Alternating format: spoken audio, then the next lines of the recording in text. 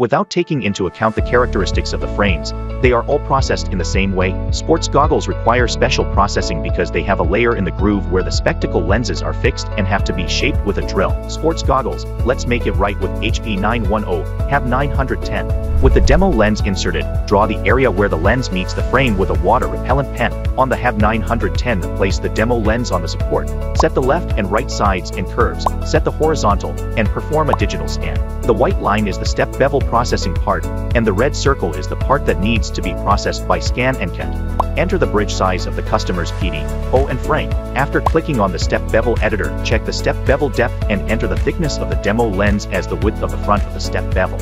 After blocking, transfer the edit to the HP 910 and select the processing option. It is processed in HP 910 and it is done. Use a combination of Huvitz's autoblocker and edger to create the perfect pair of sports goggles.